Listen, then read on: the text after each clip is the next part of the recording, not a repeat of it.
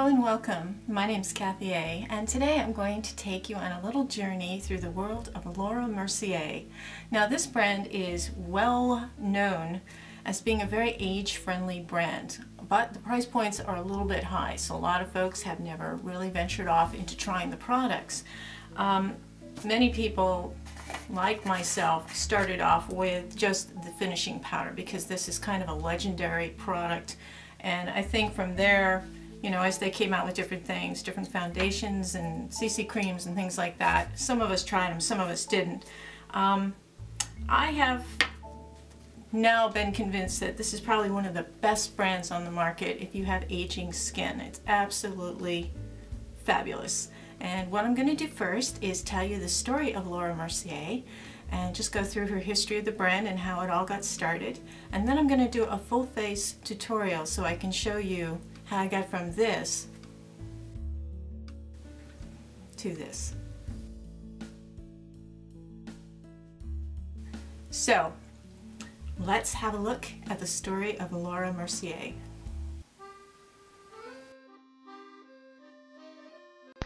The story of Laura Mercier begins with this lady.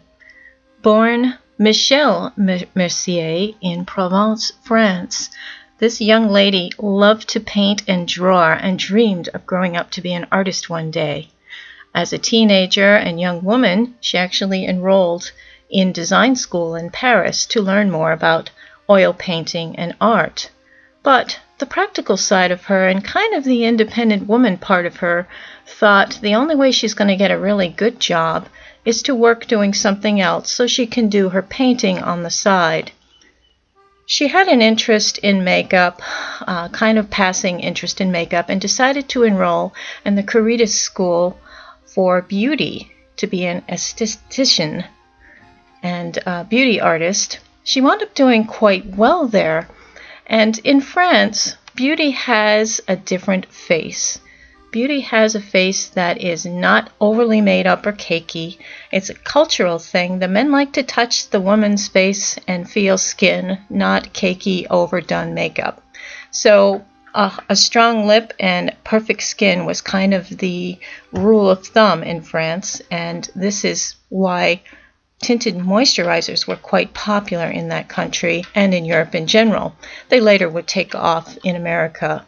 Now, learning to be a makeup artist, Michelle was quite good at it, and when Thibaut Valbray, who was a famous makeup artist at the time, bought the school, he realized her teaching potential and hired her on after her graduation as both a teacher and as a makeup artist. The salon often had celebrity guests, and one of them was this actress called Michelle Mercier. Now, believe it or not, our Michelle Mercier makeup artist decided to change her name to Laura so that she would not interfere with their very famous client when she came into the salon. So Laura Mercier was born. Mr. Valbray was a very famous makeup artist, and also now as the new owner of the school, they were often asked to do outside projects for businesses in France. Elle magazine wanted to launch in America, and so they wanted to send a team from Valbray's school to go over and get some models ready and get some shoots done so they could prep for American Elle to be released. They went to New York City, and he brought with him, of course, our Laura Mercier and a hairstylist and a couple of other makeup artists. Laura soon found out that she loved doing this, except these were all test models, and they spent a lot of time making up about 50 girls, and they would take Polaroid pictures of these girls and then throw out into the trash the ones that they didn't want to use for the spread. Photographer there was Stephen Meisel, and he befriended Laura Mercier. Stephen had a lot of clout in America. He was on lots of famous shoots, and he was known by celebrities and models alike. He really liked Laura's style and took her often with him, and she found that there was a lot of difficulty finding a good quality makeup that would last through hot lights and sand and water and all of the things that models had to go through and still look natural and dewy. So she found a camouflage product that was actually medical grade and used on burn victims, and from plastic surgeons who used it on their scar victims.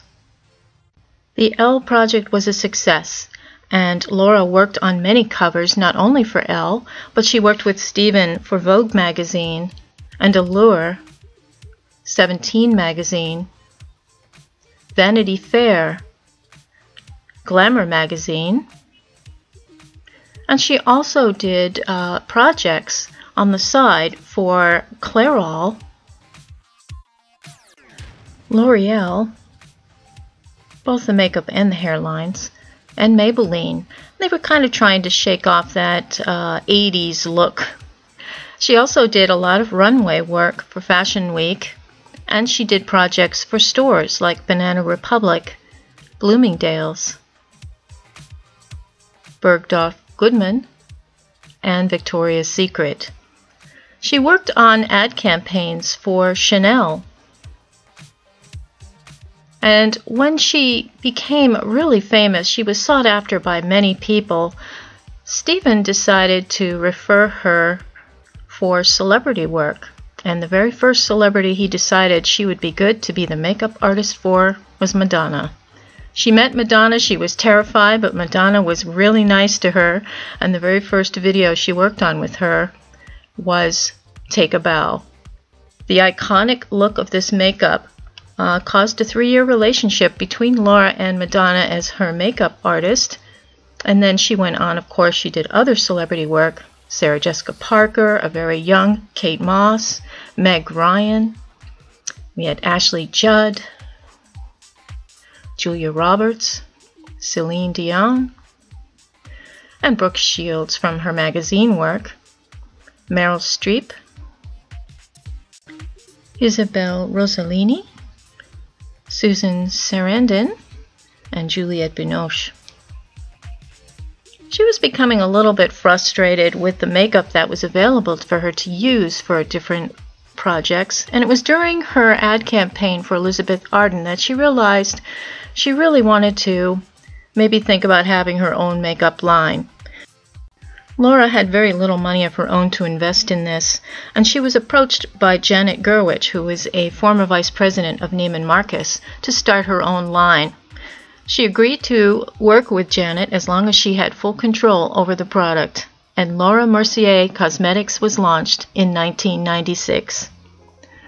Like co-makeup artists Bobbi Brown and also Kevyn Aucoin, the trend was kind of moving away from the 80s Art Deco look and moving more natural. Laura decided to create a cosmetic line that would be first a flawless face and second adding in some color. They recruited a very particular set of models who had very beautiful skin, because the basis of the entire Laura Mercier line is having a flawless face first, the canvas from which everything else can work from. The very first product launch was Camouflage. This was her concealer palette, and it came in several different shades, and the tinted moisturizer, which was quite iconic. At the time, there were no other tinted moisturizers. Her product line took off in popularity, and there was an elegance and a luxury about this line that just attracted very iconic women. And having 24 shades of foundation was considered quite groundbreaking at the time. With each collection over the years and celebrity endorsements, Laura Mercier became quite famous amongst the celebrity and women of wealth. She decided to write a book in 2006 called The New Beauty Secrets, Your Ultimate Guide to a Flawless Face. Many of her releases coincided with popular movies of the day, and she was considered bridal makeup, especially by one very special bride. Yes, when Kate Middleton revealed that she had done her own makeup and had used some Laura Mercier products, it was all the rage to copy that look. Laura is a very charitable person, and when Shannon Miller, who is a very decorated Olympic athlete, asked her to join in on an ovarian cancer awareness fund She graciously donated proceeds from the sale of a special kit and lipstick, and also of special bracelet, which was designed by a friend of hers from Poland. Proceeds went to the charity. Laura Mercier's brand empowers women to feel their best and look their best, and her products are innovative and beautiful. Her caviar sticks, unbelievably wonderful. Her lip products and her new different ad campaigns. The mascara is nice, and look at the artwork, the artistry of these products.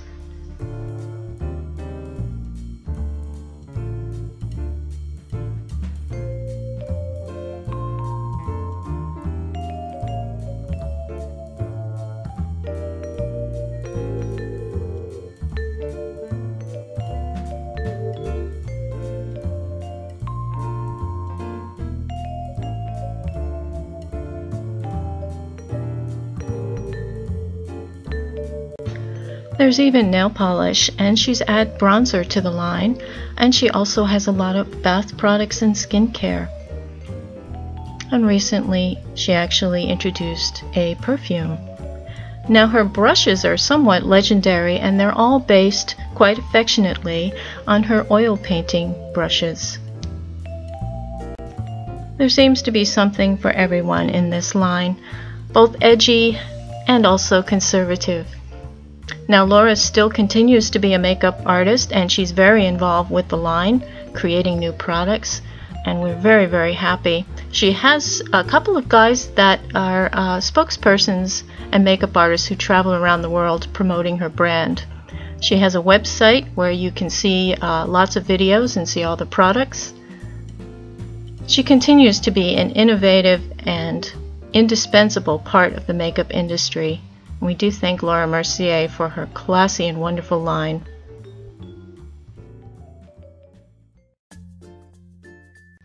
Now here's a demo that I did using all Laura Mercier products.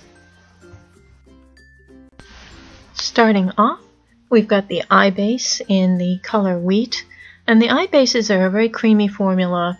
There's a lid primer. They come in different shades, and this is kind of a medium shade. I think the lighter shade might be a little more flattering for me, but this is a free gift. So this is the foundation primer. There's a couple different ones. There's a Radiance one that's really nice. This one is called Protect. It has an SPF in it, and it's really good if you don't have an SPF in your foundation. It's kind of a creamy based formula. It is not silicone-y feeling or anything. Alright, this is the first Silk Cream Moisturizing Foundation, and the color is Creamy Ivory. They actually did the Sephora IQ machine on me to come up with this one. It's a very creamy formula. And I'm using a damp Beauty Blender sponge to apply this.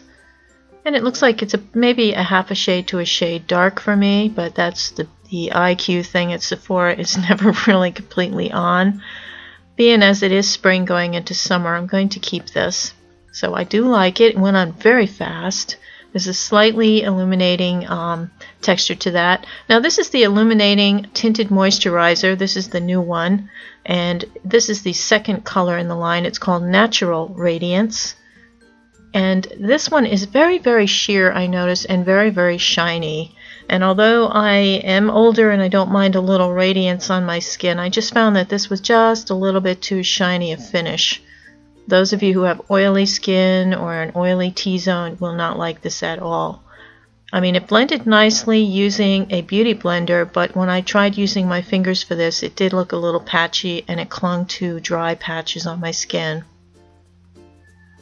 So, looking at both sides, they look very similar, but I can tell you the foundation, Silk Cream foundation side is much better. There I am, checking it all out, looking to see if it fell into the ridges and St. Bernard lines, and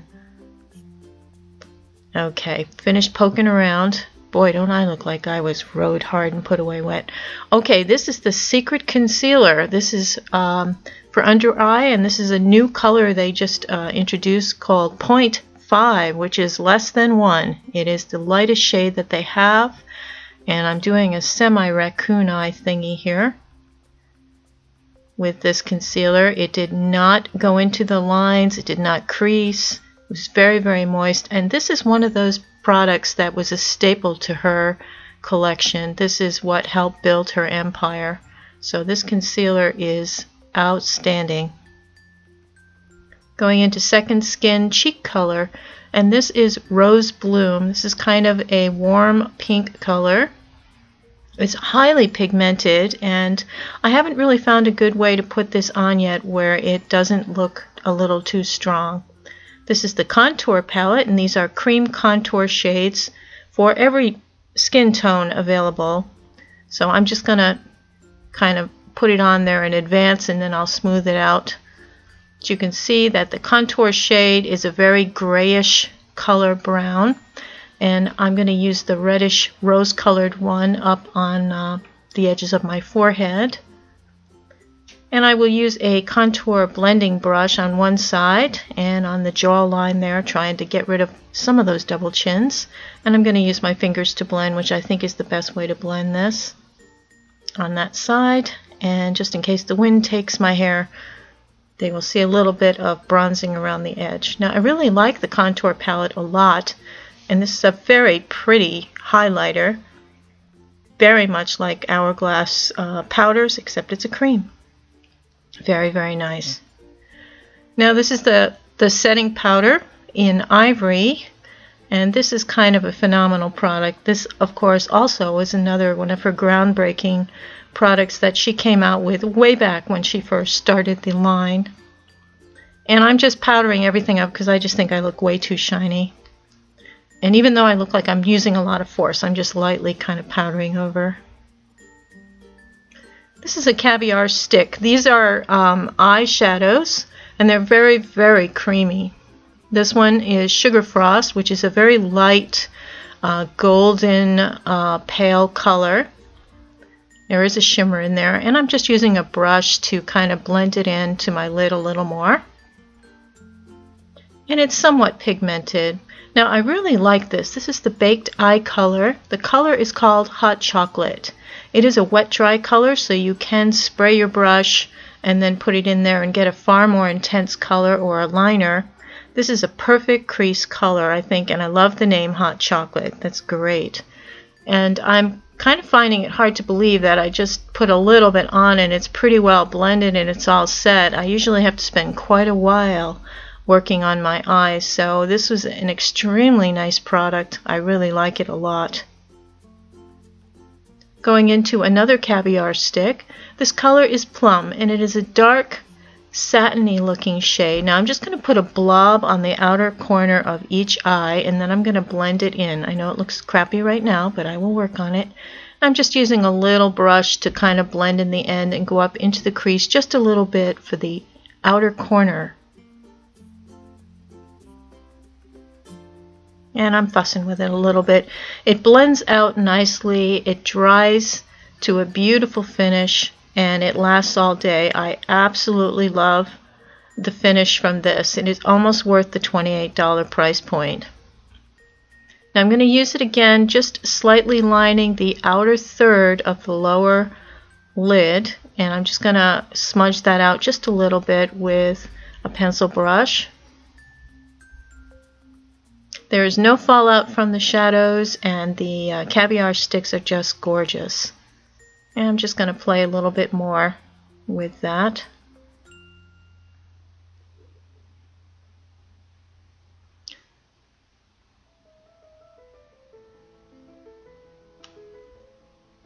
And I'm going to take the liner brush and just go on that and go right up close to my lashes with it. Since it is a little bit wider than the stripe I want to make on my lash line, I'm using a brush to do that, but I am using the product on the brush. It's very versatile. I really like that. This is the eyebrow pencil in Fair Blonde, and it comes with its own fancy dancy sharpener. It's very nice. It's kind of a waxy blonde. There are several shades of this. They have a blonde and then they have a fair blonde shade. This is the Fair Blonde. It's got a slightly golden tint to it, so those of you who are looking for more ashy might want to go with a traditional blonde on this. On the other end, there's a really nice spoolie to blend that out.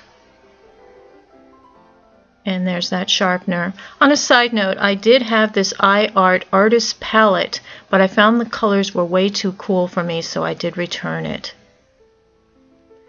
Okay, now we are curling the lashes, and I'm just doing one eye at a time. I'm curling the lashes and using the full-blown Volume Supreme Lash Building Mascara. This comes in black only. It's kind of a standard brush. It makes a pretty good honkin' lash. The formula's nice. I see nothing wrong with this mascara, but it was, I believe, $27, so that I would find wrong with this mascara. But it did last all day. It did not leave any flecks on my eyes. It was pretty good on a hot summer day. It did not smear on me. So it's very nice. It's a very nice quality mascara. And it did not leave my lashes crispy like some of them can do. So it did a pretty good lash, but I had to do 3 coats to get the kind of lash that I wanted. And it's got kind of a natural bristle brush. Going into lips, I did not have a lip liner, so I used my Too Faced lip liner in Perfect Nude. Going into lipstick, this is the Cream Smooth lip color in Lychee Parfait. And this is a Your Lips but way the heck better color. It's absolutely gorgeous. It lasts all day. It's very work-friendly color. Very pretty. Going over with the Lip Glacé, and this is called Bear Baby. It smells like cupcakes. Really nice. Now she has a beautiful perfume called Ombre Passion, I believe, and I couldn't find it, so I'm just using Fresh in Life. And just for fun, the Kiss Trio lashes. I'm using 1 short and 1 medium length on each eye. These are the Trio lashes. And this process is always a little bit tedious. And those of you who have tried putting lashes on know exactly what I'm going through. Sometimes it goes on easy, sometimes it goes on rough. I find that these little lashes are actually harder to put on than a strip lash that goes all the way across your eye. So I'm just waiting for the glue to dry. Wind up using my finger, waiting for the glue to dry, and looks like I've got it there. Gonna take out my hair so I look like a human being, and voila! There are presently some Sephora videos with Laura Mercier in them speaking, so you may want to have a quick look at that, and she explains some of her makeup techniques. I'm so impressed with this line, and especially I really think this could be the Holy Grail concealer. I'm absolutely loving this concealer, and even rivaling my Urban Decay Naked Skin. So I was a little disappointed in this side, which is the Radiance BB Cream. I think that's the newest of the line. This one was in Natural, which is the second color. I think there were 5 or 6 colors of this, and this was the second one on here. It was very shiny and very sheer, and I wasn't really that happy with it, and it also seemed to show a little bit of patchiness, so I would not recommend this one. The foundation, this is the moisturizing one. This is the Silk Cream Moisturizing Foundation, and this is the new one that they added to the line this year. I really like this a lot, and I was matched by Sephora, that darn IQ thing, you know, when they take a little cotton ball and rub your makeup off, and then they stick you with this thing that looks like, you know, some kind of decoder, and then they take pictures all over your face and come up with whatever skin type color, whatever you're supposed to be. And they came up with Cream Ivory as my color, and it is slightly dark, but I really like it, and I'm going to keep it. Actually, there is not one thing from this line that I'm going to return. That's how much I love this stuff. And you know me, I'm the return queen. I take everything back, but I absolutely love everything. I think I'm going to try a few more of the lipstick colors. Actually, the only thing, this was a free gift, so I can't really take this one back, but the lip gloss, it smelled like cupcakes. It's nice, it's not tacky or anything. But I mean, to me, lip gloss you can find anywhere, so I think this is the only one out of the line I really wouldn't recommend. Now the Caviar sticks are their silky, creamy eyeshadows. Now this one is called Plum, and it's absolutely gorgeous on. It lasts well. You can tightline with it also. I did not, but you can. And my only complaint about them is the lack of color choice. There weren't that many colors of it. This is a lot like Kitten from Stila. Now these, the only complaint I have heard about them is that for the price point, which is $28, for the price point you don't get a lot of product. You get a ½ ounce, I think, something like that. So there isn't a lot in here. Shades of It Cosmetics. So I don't know. If anything does go back, it might be one or both of these, because I have so many eyeshadows. But I do like the way it blended out. It's just an amazing product, and the word velvety, the word buttery, those things come to mind when you're using these products, because they really do feel buttery and velvety, and they last. I mean, there's just a certain luxuriousness to them, and there is a difference between this and drugstore. Now I've had this Laura Mercier thing. I think I got this at Sephora in the impulse aisle. This is the tinted moisturizer. This is just the basic tinted moisturizer, and this is fine. I've liked it. You know, I just figured I would try the other types, you know, the lustrous tinted moisturizer and then the creamy moisturizing foundation. I just wanted to try different products, so I think out of all of them I do like the moisturizing foundation the best.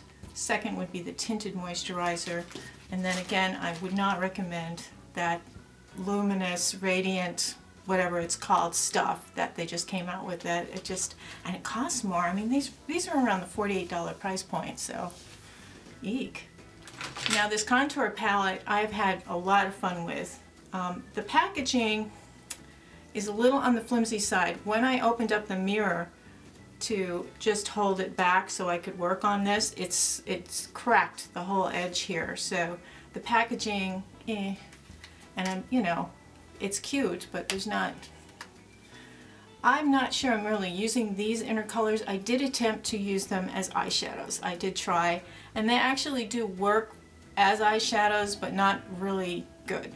They're like cream eyeshadows, but they don't blend in with other things very well, and they don't look good on their own. You need other things to make them look better.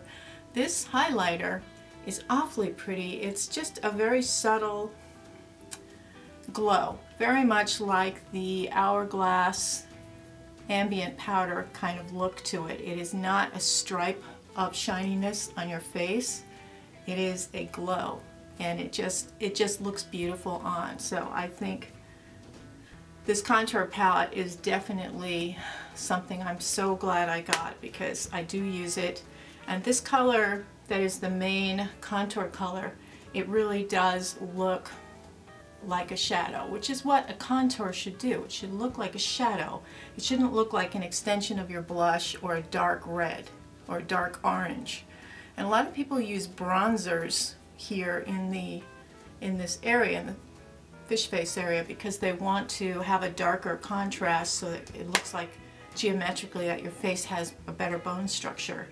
But I find that when you use a contour that's meant to be a contour and not an overall orangey golden bronzer, that you have a better result. I just think it looks more natural. So all in all, this is a fabulous brand, and she's a fabulous lady. It's cruelty free, and you know, you can't ask for more than that. Super duper. Until next time, I hope you've enjoyed this special on Laura Mercier. My name's Kathy A. Have a beautiful day. Take care. Toodles.